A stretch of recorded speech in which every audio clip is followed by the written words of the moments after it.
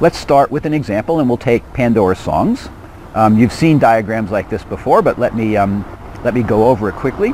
There are three types of information in this model, in this information model: the song, the recording, and the artist. And if you spend a little time looking around in here, I'm sure this will be pretty obvious to you, even if the mechanics of information modeling are strange to you. This diagram should be really relatively straightforward. We have a song. A song is in one recording, and a certain artist performs that song, right? All makes sense. The artist has an ID, the artist has a name, etc., etc. The song has an ID, the song has a name, the song has lyrics to it, and the recording has different pieces of information, different attributes about it as well. So just looking at this, even if you had never seen anything in this class, I think you could make sense of this diagram. And that's the idea of the information model. You could make sense of it without a whole lot of technology behind you, because it's not about technology, it's about the structure of the information.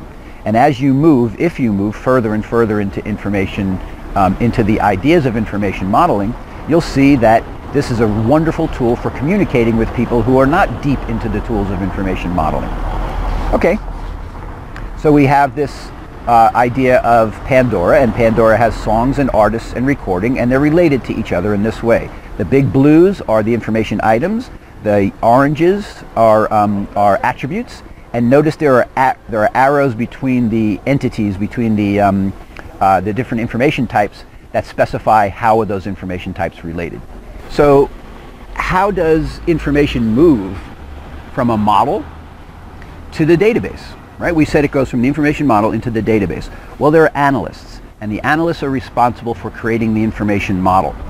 The information model is passed from analysts to database architects. Now that could be the same people, but it's different functions. The analyst really understands what kinds of information we need to manage in this system, doesn't necessarily understand how to put all that information in a database.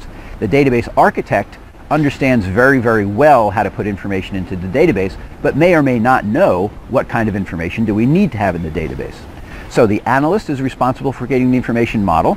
The analyst passes off that model, which is now nicely organized and well specified, to the data architect, who figures out what the tables should be in order to best represent that.